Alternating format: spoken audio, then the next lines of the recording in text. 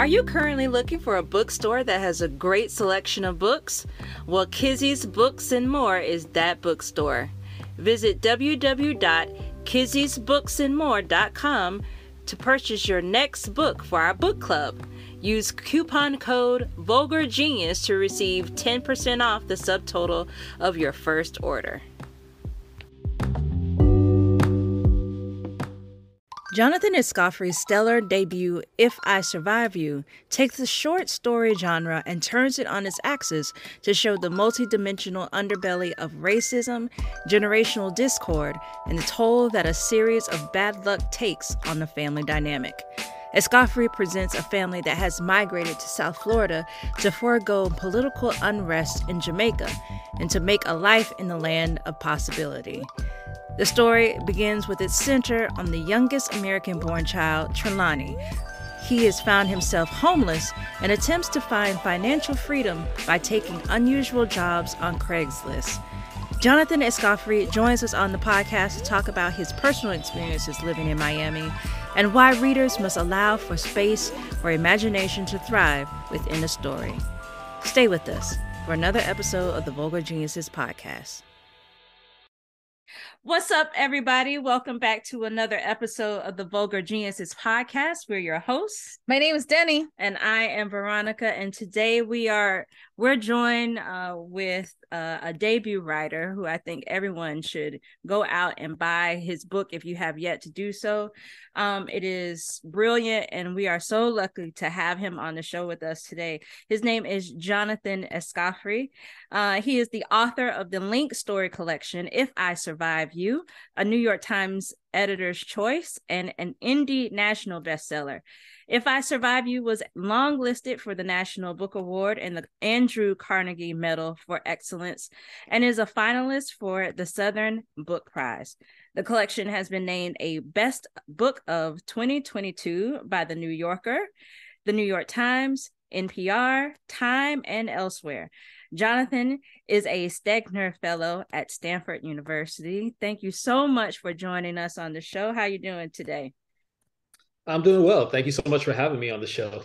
Oh, thank you. Thank you for coming. So I'm going to pass it off to Denny. We're going to loosen up these interview bones. I know you've been talking to all of the people nonstop since your book came out. So we're just going to loosen up before we get into diving into your book. Sounds good? That sounds great. All righty. So hi, Jonathan. Where is home for you? Like, what do you consider home? Well, I live in Oakland, and I understand that that's not the question you're asking. Home for me might be Southern California. That's like Long Beach, California. That's where I was living before I moved up to Oakland to do the Stegner Fellowship. My partner's down in Long Beach. Long Beach kind of has my heart in a number of different ways. It's the first place I lived in California when I moved out here in 2019, and I felt like newly free from just a lot of different things from a really weird job that I worked and I lived helping to run a retreat, and it was like very difficult to actually leave the premises of the job. And I felt like a new man in a new town that I really loved. And then unfortunately I'm someone who's been chasing fellowships, so I decided to do the Stegner for some reason, and I can't wait to get back down there. How long will you be in that part of California for your fellowship? Well, up here in Oakland, I'll be here till my lease runs out in August, and the fellowship runs out a couple months before that in June. So waiting on those dates, and then I'll go be where I want to be. What is the biggest conception that people have about Miami? Did you say the biggest conception or misconception? Misconception. I mean, you could answer both.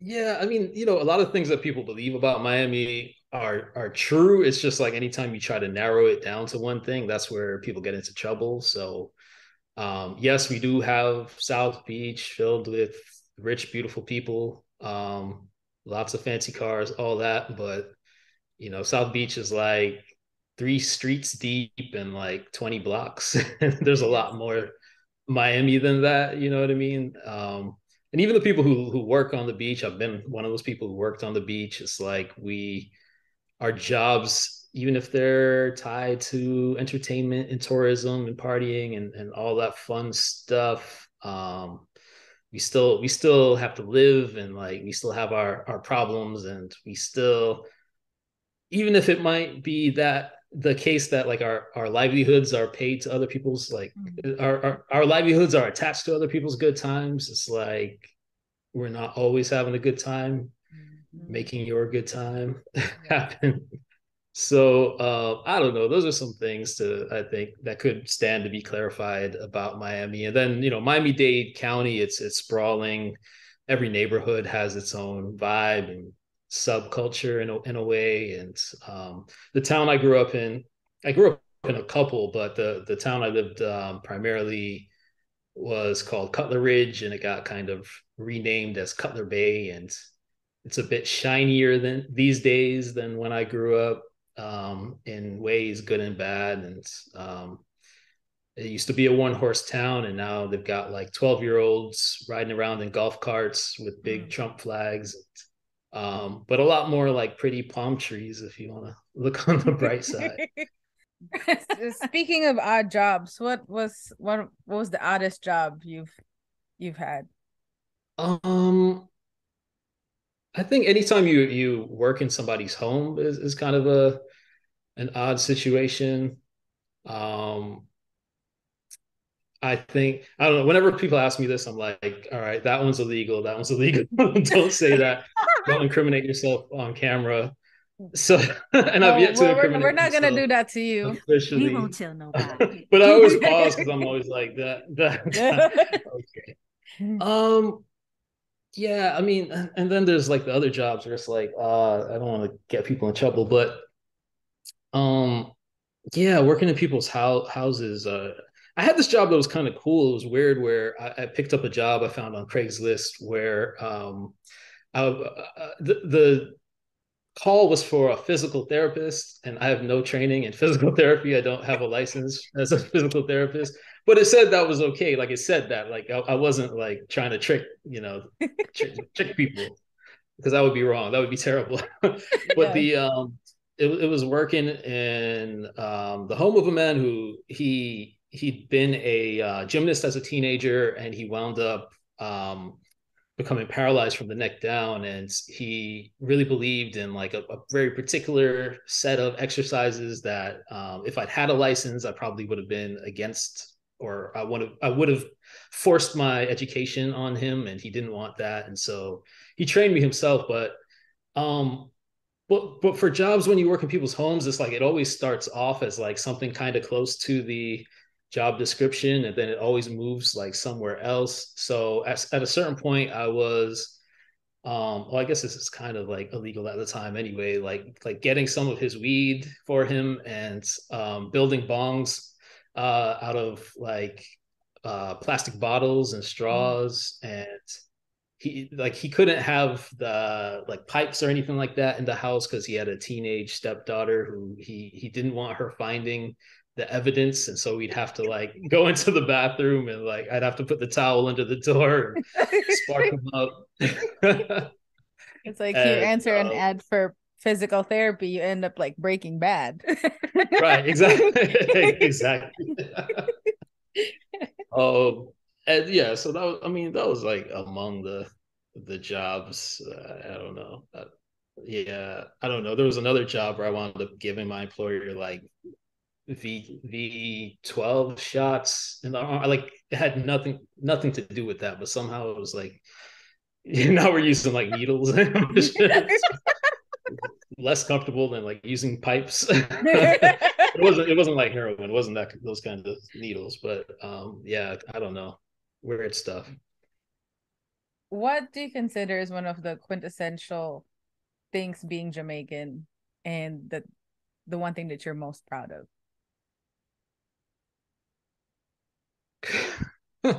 Quintessential and things that I'm proud of, like being Jamaican. I don't know. Like I was thinking about like stereotypes earlier today, and like sometimes like different ethnicities or races will have like the ones that are like really meant to insult you, and then there's the ones that are like like good at something, or um like black guy good at sports, maybe you can jump high or something like that.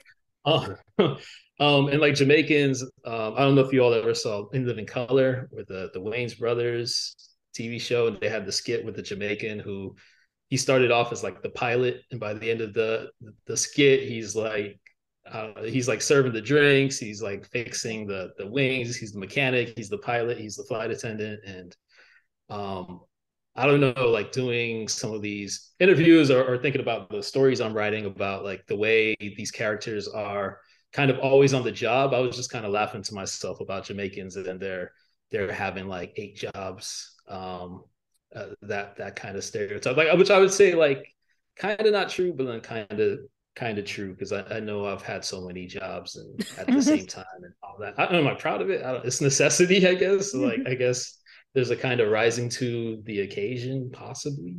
We go into this book thinking we know how this is all gonna turn out.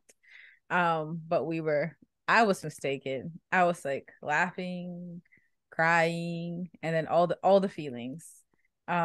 Because I myself immigrated from the Philippines. And actually the first place that I lived at was Broward County. Ooh. And I was from Hollywood, Florida. So as a young adult, I found myself like working in Miami Beach. I was a nurse there in one of the hospitals. Shout out to Mount Sinai. It was Miami was like this messy, but it has its own magic. So that book hit me with like a wave of nostalgia because I haven't been there for a long time. I left in 2013. Um, so it's very rare for me to have a book and then all the places that you've mentioned, like, oh yeah, I know where Hialeah is. I know where Cutler Ridge is. I know like it changed it to Cutler Bay. Like, and I was showing Veronica like the map of South Florida. Like this is where I used to go and all the things that, I would do. So what is about like, South Florida or specifically this one, Miami, that makes it like an imperative background character of your stories? It's the place I grew up. It's the place it's the city and region I know best. I left Miami in 2011, and I've never lived in a city longer than 3 years, except for Miami. And I always thought, I thought it was a strange place growing up. I always thought like this is a really weird place to raise children. And like I was a child, I was like 8 years old. Like who would raise children here? This is really strange. um, and yeah, I don't know. In so many ways, there's just so much like drugs and nudity around, and so much two live crew on the radio. um, and I thought, I mean, those are stupid little examples, but I just thought at some point this had to pay me back somehow, and the way that was going to pay me back was it was going to be the landscape in which I was going to have these different characters running around and trying to survive, and sometimes doing crazy things in order to survive. Um, and I'm a little bit haunted by Miami, and I think, as you said, like it does have a magic. I think I sometimes talk about the downside of living in and being from Miami, but then I'll go back and it's visually stunning, depending on what part of Miami you're in, or and sometimes I'm like I have to, I should move back so I can take part in it, especially as I've become less poor, and I've started to think, well, maybe I could actually, enjoy the beauty of Miami without so much of the struggle. And so it's a place that kind of gets under your skin, and it's especially a place I talk about this in the book where, as you're driving down US 1, you might see like so many. You will see, 100 Mercedes Benzes, but you'll see like Ferraris going by and not Tesla. What was I trying to say? Well, Lamborghinis and all this other stuff. And you start to think, well, they've got it. Like maybe it's my, there's like a trajectory that automatically leads you towards having that kind of wealth. And maybe it's just really like, if you turn left, you'll realize there's a rental car agency where you can pretend to be rich, just like all those other people who are pretending to be rich down there. And I don't know, it's a very strange place that is kind of wonderful in ways, but also kind of a big trap in other ways. Yes. I'm curious how, like, where you thought my book was leading. that's where my mind is. Like, my book went somewhere else. Like, where did you think it was going? Like, I actually share the feeling that Miami is a trap. Like, people think that, you work there and you're the shit. No, you become the shit. Like, it's hard living in Miami. Like, and Veronica asked me, like, so why did you leave? And I'm like, well, I don't think I had the same answer. Like, I don't think I can raise a child here. Like, why? How? Like, I don't know. I couldn't wrap my head around it or justify why would I do that to myself. And like, there's no reason. The only thing that I really miss about it maybe was, like the food. Like, I can walk down the street and then, like, I can get like whatever like my soul really wants, and not like whitewashed food, like up here in Orlando. And like the culture, like there's music everywhere, like people are loud and it's okay. But for the most part, I'm with you. I'm right there. I'm riding your car in the back. That's how I felt. It was wild moving away from Miami, where when I first moved away, I moved to Minneapolis, and people would like choose to get rid of their cars and just take public transportation, especially with their harsh winters. A lot of people didn't want to kind of deal with that. And I just thought for a while, like, oh, that's wild. Like, you're living without a car. Like, where does your self-worth come from then? Because Miami, like, your self-worth is all about what you're driving. And if you don't have a car at all, like, you're just, to a lot of people, you're just worthless. And so it took me, like, I knew that was a kind of messed up way to think about the world and to think about people. And that was part of my reason for leaving in the first place. But it took me a while to break out of some of that, to get some of that out of my system, at least. Yeah, me too. Like, after I left Miami, I stopped buying like ridiculous crap. Like, for other people, it might be cars. Like, for other people, it might be like bags or shoes or clothes. Like, you have to keep up like with that lifestyle. I'm like, why did I waste all my money on that stupid shit?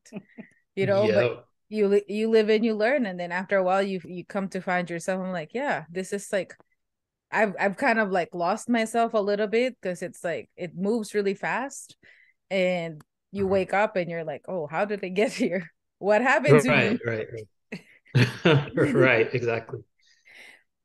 So your book, like we've said, have LinkedIn stories that follow this Jamaican family living in Miami. How did you manage to give them like different, point of views and voices throughout the story? Like, Tufa's Patwa, for instance, versus like Trelawney's, and even like his brother Delano. Yeah, well, I started with Trelawney, and I saw him as a character who was going to kind of try on these different parts of his own identity, or things that parts of what could be his identity. I guess he's kind of grappling with that, and I guess that's because I grapple with some of those questions in terms of I go out and I talk to like very smart people who are, professors, people who teach on race and ethnic studies and all this stuff.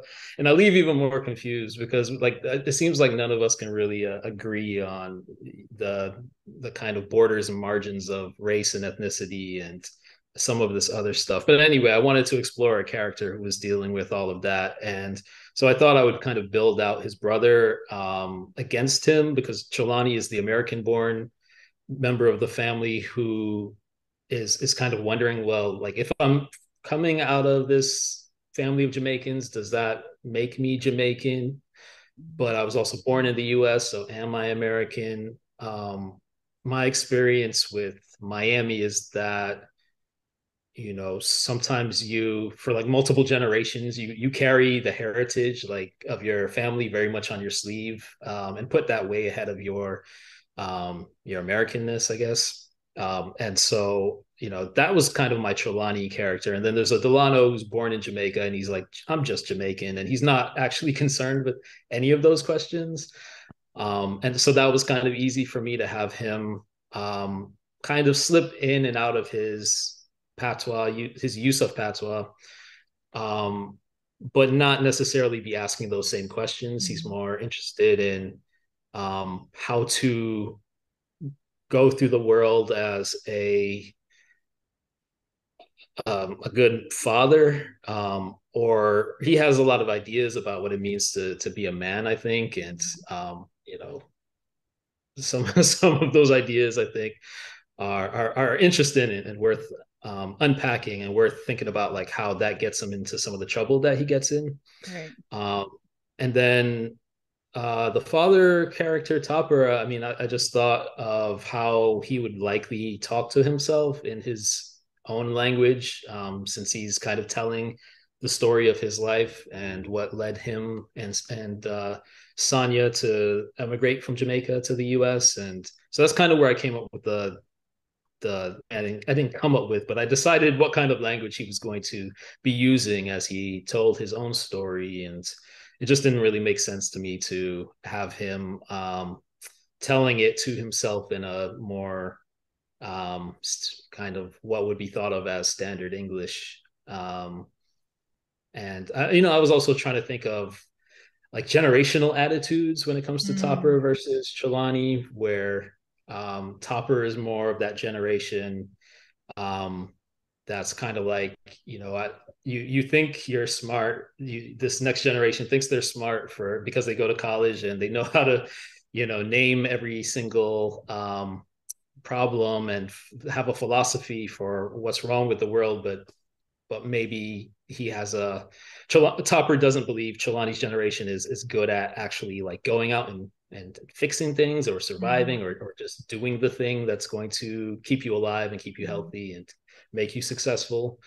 And so just thinking about like their different attitudes helped me distinguish them, I think. And I'm always interested in those questions. I mean, I definitely have my own opinions, but as a writer, I think it's more interesting. As a writer of fiction, I think it's more interesting to let the characters kind of voice contradictory opinions that'll make for a more interesting conversation, so we can think about like, what is the deal. Right. Like especially like, there's conflict, especially, when he cut that tree, that conversation. And because I feel like me and Trelawney could have been the same age in my head. And then, my dad could have been his dad. And like my dad could have been like, you did not just say that to me. My mom could have been like, can you repeat yourself? What did you just say? I would have been like slapped, smacked, and like be crying in a corner. I don't Right. know if I could have done what Trelawney did, if I'm being honest. So I'm like, when that happened, I'm like, you did it. Good for you. But I think that's what is the charming part about this book in particular, is that something that we don't often find in fiction, where you have, normally this might be just one or two messy characters, but it just felt like everybody was rolling in their mess and they were wearing it on their sleeve and just standing in it until they're maybe eventually hopefully get to a certain place where they can figure stuff out for them. But I want to step back to the very beginning of your book, and your book opens with Trelawney and the main character of these interlocking stories, being asked what race he is. And there are moments of being faced with him asking him, being this like racially ambiguous child, that he winds up in different friend groups. And he basically hears people just feel like, you know, their guard is down and they can talk and say whatever they want based on their assumption of who Trelawney is. And so what I want to do is let's talk about the in between and finding where one can feel like they belong.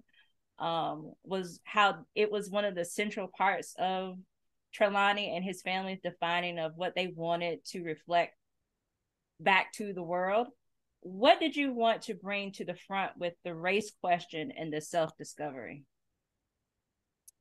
I wanted to show these different moments where we can possibly see that for some people it's not quite so simple to slot themselves into the various boxes that are arriving in the census, or that we kind of talk about, as though they're one simple. I think we talk about race like it's this kind of simple thing, like everything is a given.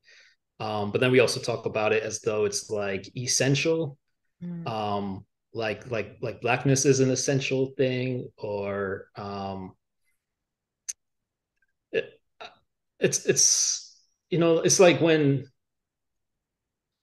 I don't know, like I talk to a lot of my friends in Miami who, what am I trying to say?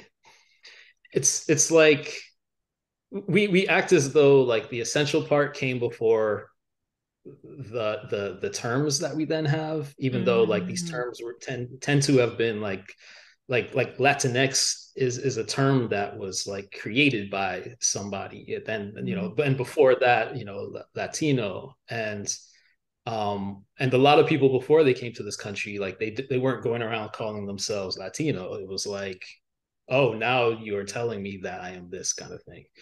Um, for these characters, for a character like Chelania, I just wanted to think about, well, if what he looks like gets him into this one group that then is anti-black because apparently his presentation isn't enough to tell them that he is a black person, then that's kind of like a screwy thing. Or later on in the book, when he takes on the weird job at the Chastity character's house, where she tells a story about her father beating up her sister because he brought a black boy home, but it turns out the boy wasn't even black, he was South Asian. And it was like this idea of blackness that he had about the boy and about the situation that angered him and brought him to to hit his child. And I guess I'm just kind of like really really interested in these questions of where the boundaries are when it comes to these different parts of our identities, particularly around race, I guess. Because conversely, like then there's the moment where he's walking with his friends, or sorry, he's not walking with his friends, but he's walking in high school, and it's like the black kids who think he thinks he's cool, like, yeah, I've decided I'm black, but then some of the black kids are like oh shit, let's get this Latino kid. And I had like a similar experience in my high school, where I was like, all right, yeah, I'm just cool with like we're all on the same side, and like decisions being made about like, oh no, like some part of your presentation has now made you on the outs. And just thinking about how it can be a little bit slippery, for at least for some of us. Yeah, because like with Trelawney, we see later, and towards the end of the book, he's in a relationship with a woman who can be seen as this racist woman that he is dating. Like, she's saying some really off the wall shit, that's really, it's blatant yet subtle in the conversation of like, no, you can't come over to my parents' house, and all of these reasons because of his race. And it shows what he has been willing to barter in order for him to be in relationship with someone, and to, I guess, maybe feel like he can find him some security within that space, because he's been without security for so long and has been doing all of these hustles and these grinds. And I think, even when trying to find security within people, you can find the faulty ones that aren't as supportive in the whole self of what you want them to be. So it was really interesting to read all of these characters like wrestle with what that race is. Also, going back to, you know, like manhood, when you were, you know, what it means to be a man for Trelawney's brother, and him wrestling with, like, you know, my wife has left me and has taken the kids, and now I'm just trying to secure this home and get my children back, but not really saying, okay, but what's the real problem? Like, you have no job. Like, how are you going to take care of these children? How are you going to do all of these things? And, you know, her leaving, and saying, like, you are not a provider, and what that means for him, of, you know, like with his own manhood and things like that. I feel like the mom got away easy. Like, she's like, I'm out. I'll see y'all later. I did my time. It's time for me to go. Yeah. I mean, I wanted her to have an out, you know, and she had the dream, you know, from the first story of traveling a bit, and we see she kind of gets to do that. She also, you know, I wanted at least one of these characters to, for a time, like actually try going back to Jamaica and not just dream about it the way Trelawney did, and kind of escape America. Maybe because I fantasize about escaping America. But then I wanted that also to be kind of realistic about the fact that it probably wouldn't be that easy for her to just kind of slide back in and adjust and expect the Jamaica that she left, or the Jamaica that she grew up in, to be there when she got back.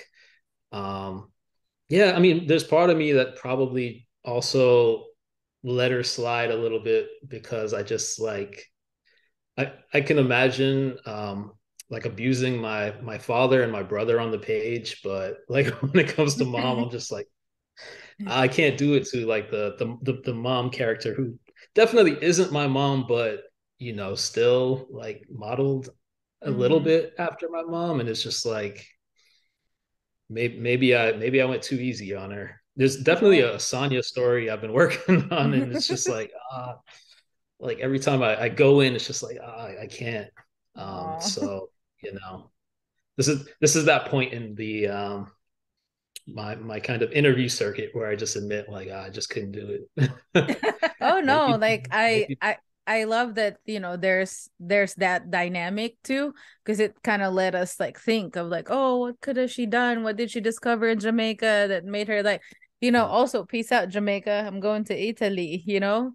Like there's also that kind of like wonder that can continue conversations, but I understand that feeling because like every Filipino that goes to the United States, they would always say, I'm gonna retire in the Philippines. I'm gonna buy a land and build a farm and I'm gonna retire there. Like that has always been the narrative. And when they go there, like for a vacation, like, you know, to scout the place and to see things, they're like, every time they come back disappointed. And I think they go through that journey again of like remembering why they left. So what Right. they end up doing is like they just go like every 3 to 6 months, then come back to the United States. You know, like nothing is perfect. I think what you said, you know, whatever the Jamaica or the country that they think that they grew up in, they think they're gonna have it again. But it's I think it's more painful the second time around. Yeah, I can imagine. I can imagine. Yeah. Yeah. So, you know, people always talk about, you know, being brave when you write these stories and characters that are real, and we called it messy. Because you know, there are issues about colorism, black masculinity, poverty, and racism, like intertwined with these like real stories. But now that it's all out, it's like, is there any relief for yourself that you've finally spoken these like apparent truths? Or is it more like pressure that people might think, oh, Jonathan is now our official spokesperson, like, or like, you know, go for him for like advice or the real truth? Um, well, yeah, one, there is that pressure for sure, for sure. There's just like a pressure to know, and it's like to know everything, like to know about black masculinity, or to know all of Miami, which I don't. Like I wrote about the couple neighborhoods that I lived in, and what I kind of experienced there. Or there's pressure to know like the complete history of Jamaica and Mm. and and the complete like history of colonialism and in general, and the complete history of like everything having to do with like racism in America. And I've done my part to learn as much as I can. But I'm also just somebody who, as much as I learn, like I'm not someone who ret- I don't retain it in the way that like I can just like read. I can read all the books, but I'm not just gonna go give like a TED talk on it. Yes. I became a writer because that's my best mode of communication, Mm-hmm. and that's how I bring in all of this. I guess this like information via lived experience and research, um, and try to make the clearest picture possible via the stories I tell, and put it in the prose.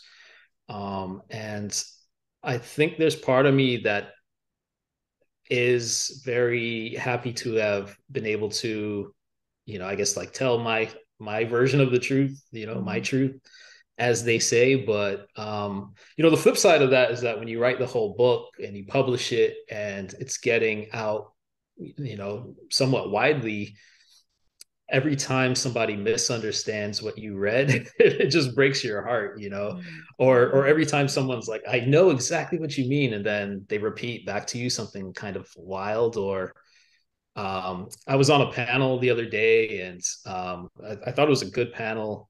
The moderator was asking really smart questions, and then she ran up to me immediately after, and she said, I have to ask. And anytime someone runs up to you and says, I have to ask, that's a sign that you should just get up and walk away, because whatever they're about to ask is going to be offensive, or it's just going to be crazy. And she was like, can you do the accent? Do the accent. And I was like, what? Oh And she was like, no. no. She was like, no, I lived. She didn't say she lived in Jamaica, but she was like, I lived in, fill in the blank Caribbean island. And after like 6 months, I could do the accent. I had it down. Ah.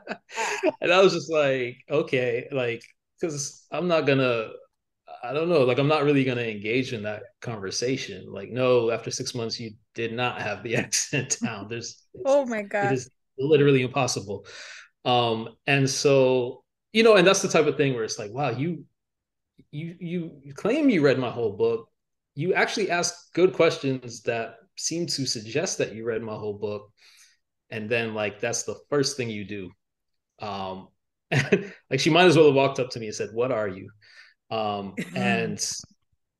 and and so that's the disheartening thing. It's like, wow, Yeah. you spent all these years writing a book trying to get your point across, or your points across, or just your experience across. And sometimes sometimes the gulf is just too wide, and it's just not getting across, which, that's a bit of a downer.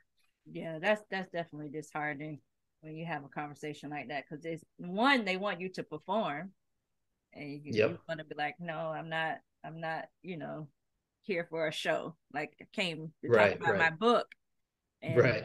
having to deal with that, which is very unfortunate. Which then leads me to my next question.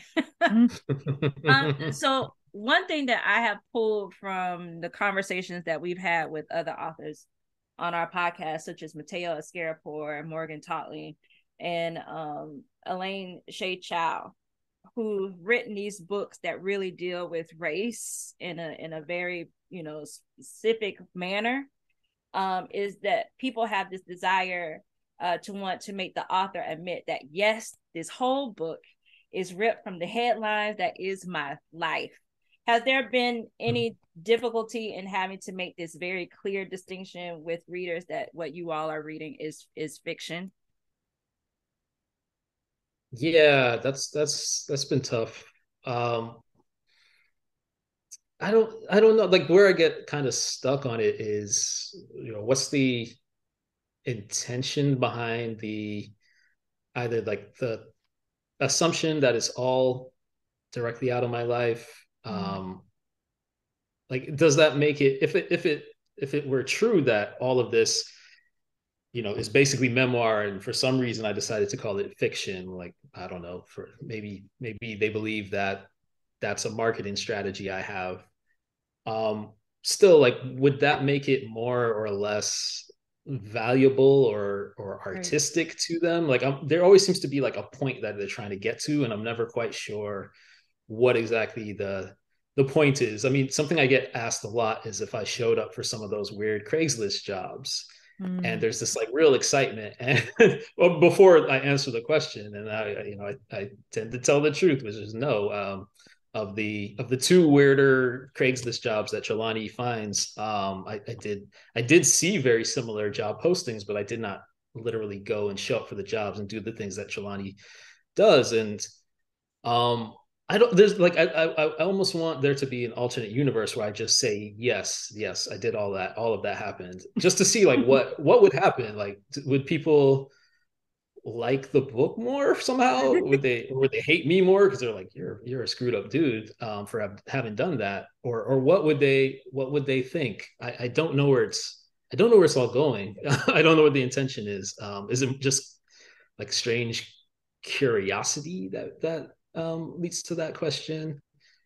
The I intention is don't that know. people are essentially nosy and they want to know your business, be it if it was Mm. good or bad. They just want to know, like, was it real? Like, did you really do Was that? it real? I think Was that's it real? just, people want gossip. So Yeah, I guess. But then it's like, well, I don't know. Like, at what point are we expecting fiction writers to use their imagination, or at least allowing them to use their Mm. imagination? Like, sometimes when I'm asked that question, like, did it all happen? And I say, absolutely, it all happened. That point in the book where I get left and abandoned by my father in the middle of the ocean and I die. that part happened. And I am actually here talking to you from beyond the grave. I'm also And Jesus. right. Right. Um, and yeah, I don't know what to do with all of that. And it's kind of weird when, I mean, sometimes people are like, are you tired of getting asked that question? I'm like, yeah, kind of.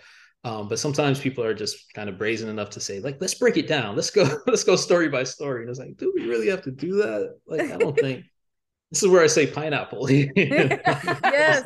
And Where I and say now the safe word. and now I understand earlier when you're like pineapple, why, in what context? Because then now I understand, like, I guess because you presented this story that it's not always in pages, and people are like, so let's discover more. It Mhm. seems like what it hit me the most is like, when you said, is it real? And it's like, if it's real or not, would it invalidate whatever you wrote in the book? And that Right. that really hurt my feelings, I think, because I'm like, Mhm. it shouldn't matter whether it was all made up or if it's all true. Like, Mhm. what the heck you care about? Like, Yeah. it was just playing in my head. Yeah, I mean, I think the one place I just, as a decision on what would be kind of ethical in terms of talking about race, is that, like, there's hardly a line of dialogue that is um like a racially insensitive thing that somebody didn't either say to me or around me, say in my presence. Usually it's the kind of things that were said over and over and over again to the point where it's burned in my brain so that I remember it well enough to put it into fiction. And the reason I say like that was important to me because I don't want to, especially in the case where it's like it's not just like weird conversations that are happening between white characters and black Mm-hmm. characters. There's all these different like people of color characters of color, if you will, who are having like strange interactions as well. And that's the kind of thing where it's like, well, I'm not trying to like stoke and create tension between groups of people at all. But at the same time, when you start to hear these things like over and over and over, it's like, well, this seems to be part of our culture and something that we I mean, a collective culture and something that we maybe could take a closer look at, and see if we can't do better, I guess, or just kind of put our finger on like, well, what is that thing all about? Yeah, but like living in Miami, I didn't really see a lot of white people, if I'm being honest.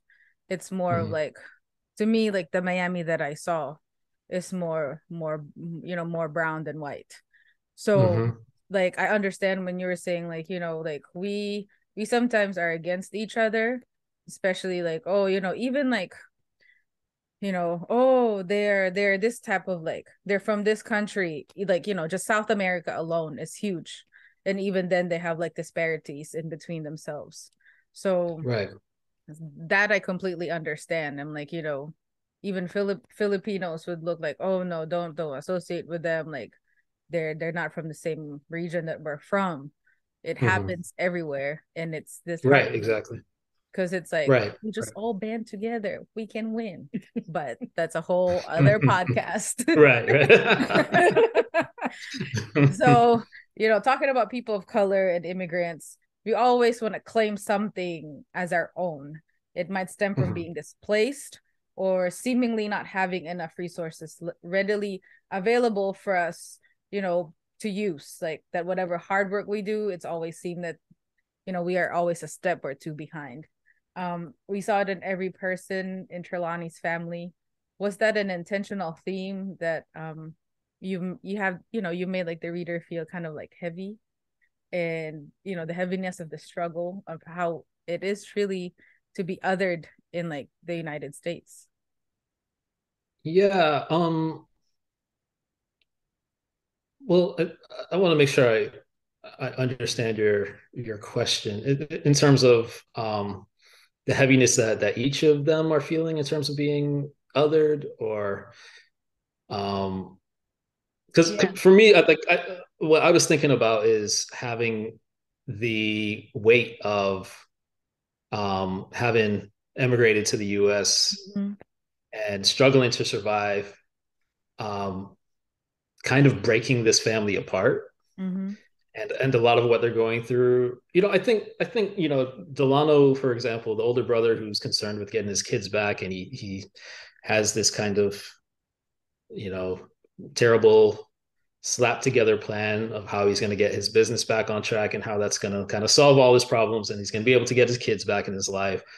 um like if he came from a family where like generational wealth that put him in a position where he wasn't going to be um just broke and unable to Right. provide. I don't think he would have to necessarily, I don't know, get himself in that position in the first place. Like, I don't think he would have to examine some of those questions. Mm-hmm. I think I'm always interested in like what are the conditions for having a healthy family, or a family that kind of survives across generations, or what are the conditions for love to sustain or be sustained. Um, if we if the literal struggle to survive is kind of consuming us, how does that kind of eat us from the inside out and destroy a lot of our relationships? And I think that's kind of those are some of the questions I was thinking about. I think though for Trelawney, he has a particular kind of struggle where, he in his viewpoint, and I'm kind of thinking of the sentence, but he's like resentful of, in a way, his brother and his mother, because he says something like, how nice to imagine that you have a homeland to escape to, Mm-hmm. where he feels like the country he was born in is not welcoming to him at all. And he doesn't have that same, even if it's an imagined Jamaica, he still doesn't even have ownership over that imagined Jamaica that he could escape to. And I don't think his parents really set him up to feel like that Jamaican heritage was really like his to claim. And so that leaves him kind of cast out of even his own family unit from an early age. And so that sets up, I think, a particular set of struggles of living in this kind of nebulous in between place.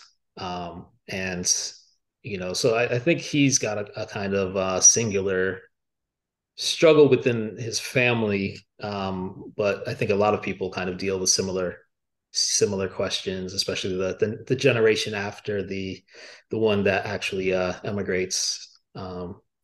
But he conversely, he doesn't understand the struggle that his parents went through, and like how difficult it would have been to make a decision to leave your home country and rebuild in a new country. And um in ways, I think, I wonder if like that's a big part of why Miami is the way it is, and that's why we try to have flashy things to kind of prove that we have rebuilt, and that our decisions to have left and rebuild in the US or rebuild in Miami, like that it was a good move, and that we made it.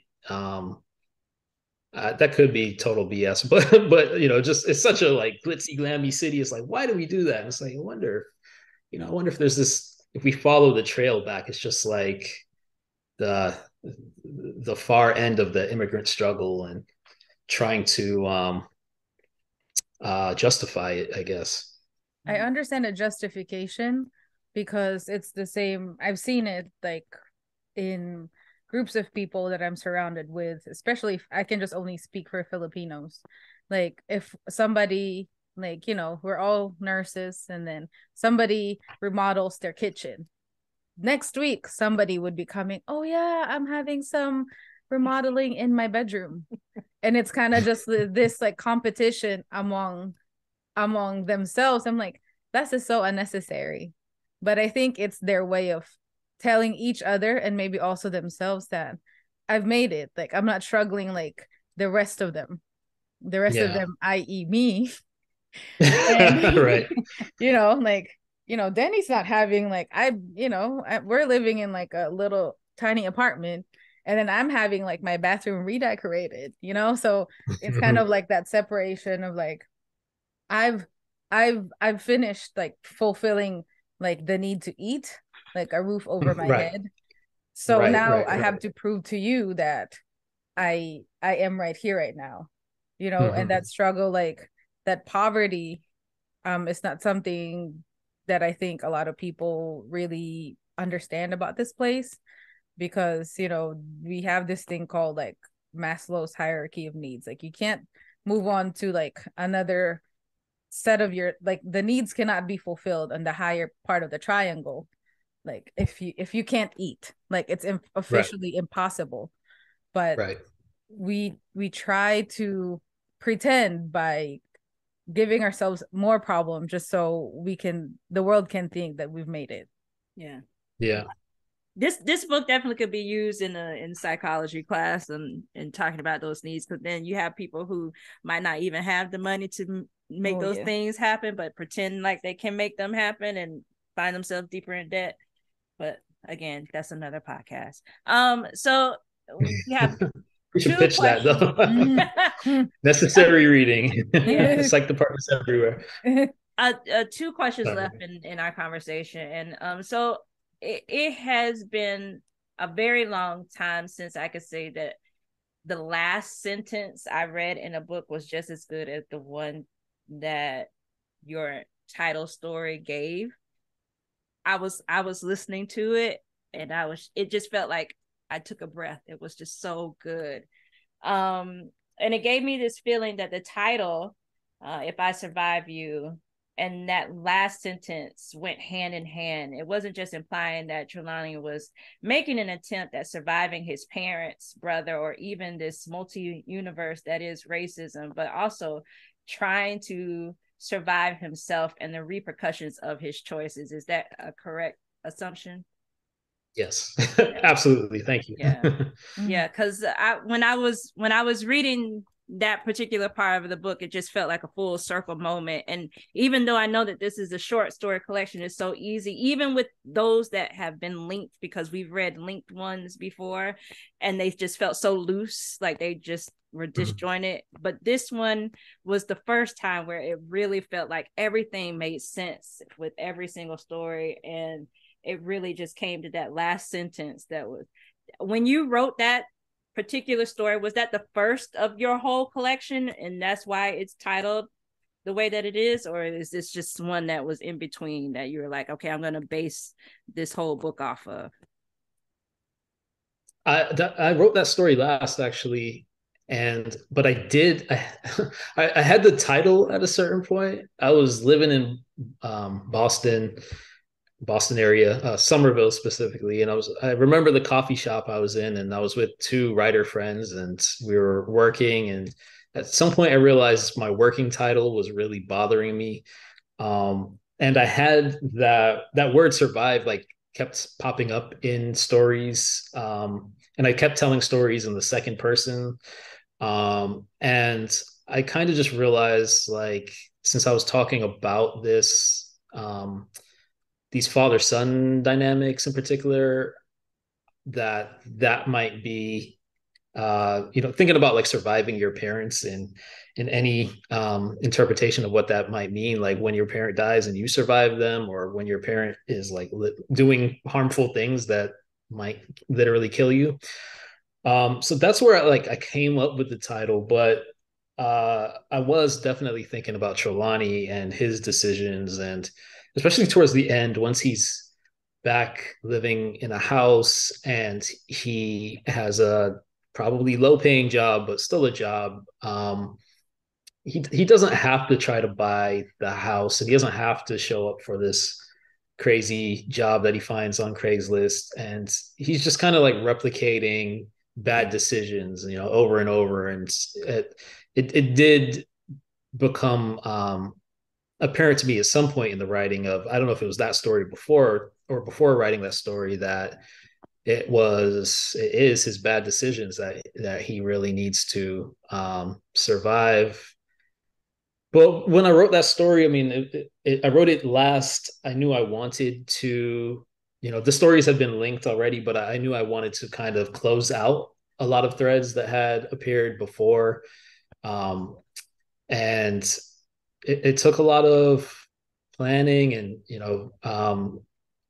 etching out like exactly what each story was doing, and what characters were appearing in each of the stories, and like what an arc for each of these characters might look like. Where do we meet them in the beginning versus the ending? How are they changing? How is Trelawney in particular? How is his relationship with each of his family members changing? And so there was a lot of planning around that story and how it was going to close out the whole book.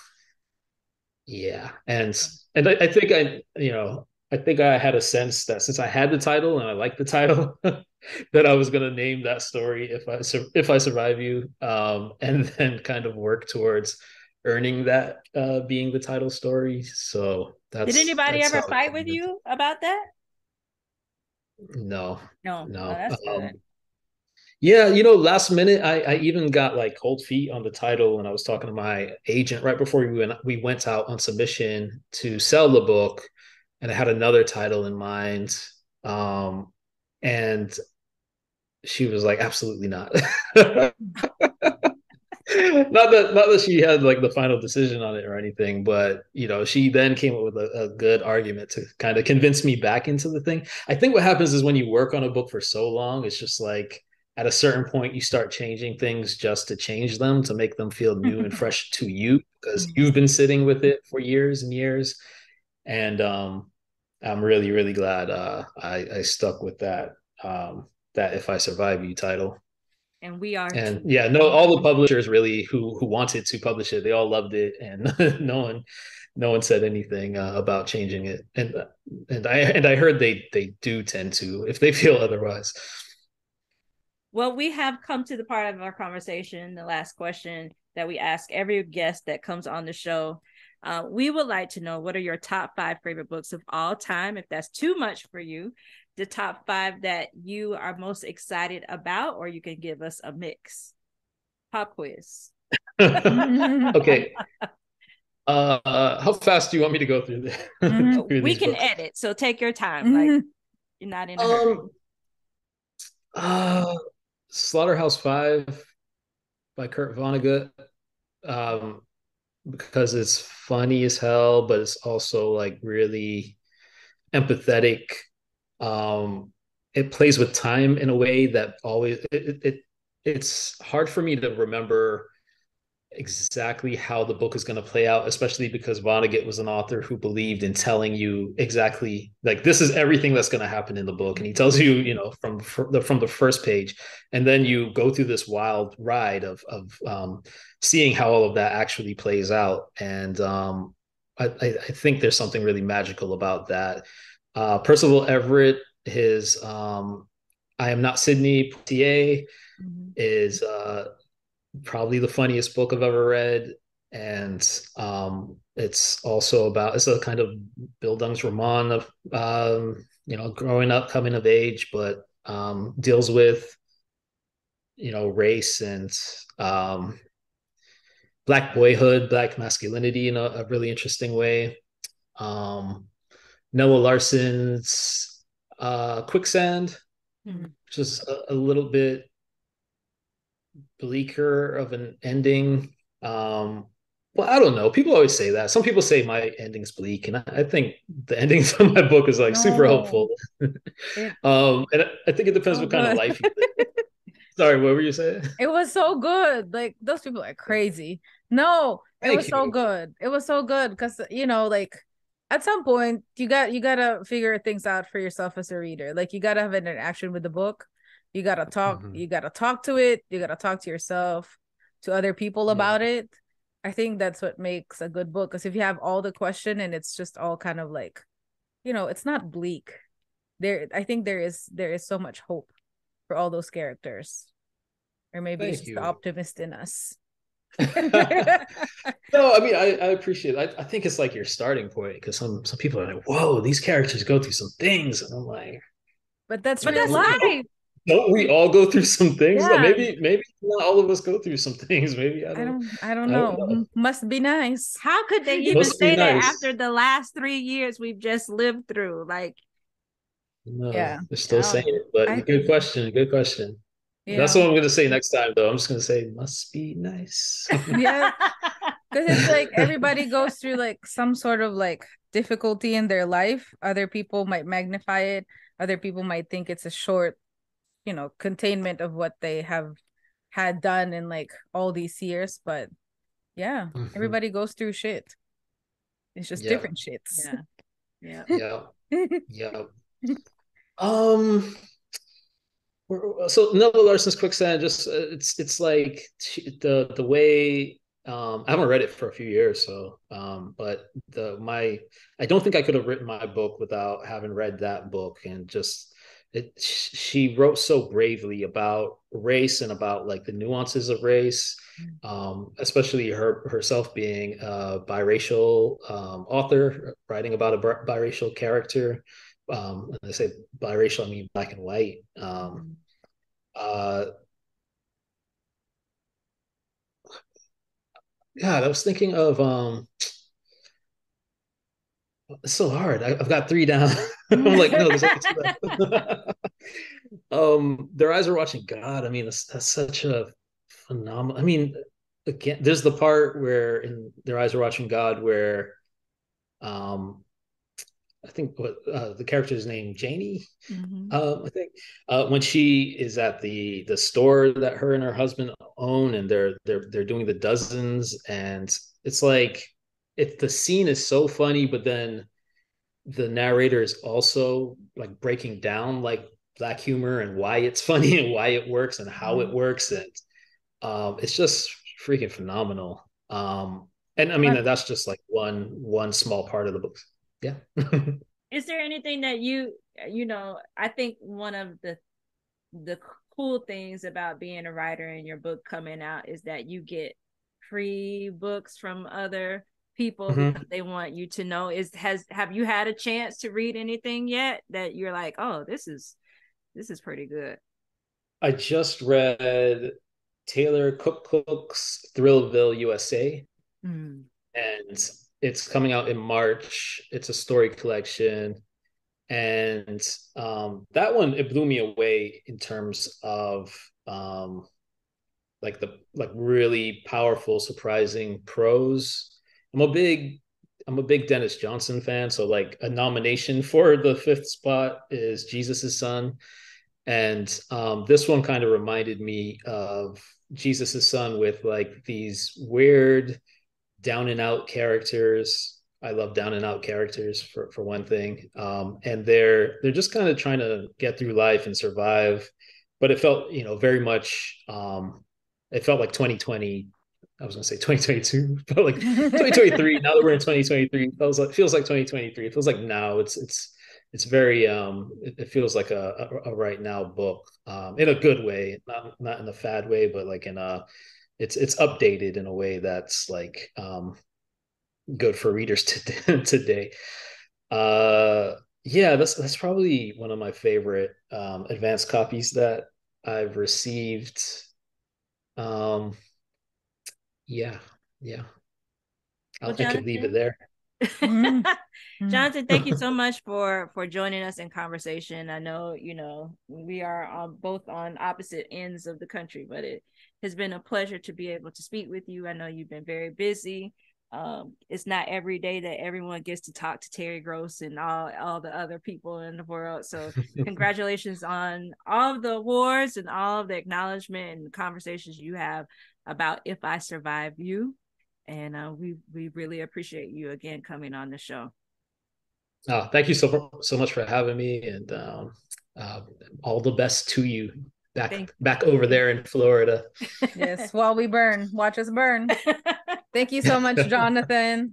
We hope you have a good night, and thank you for joining us in the podcast. All right, good night.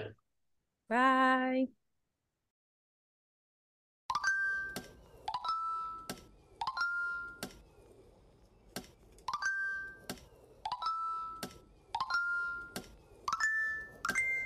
We hope you enjoyed our show.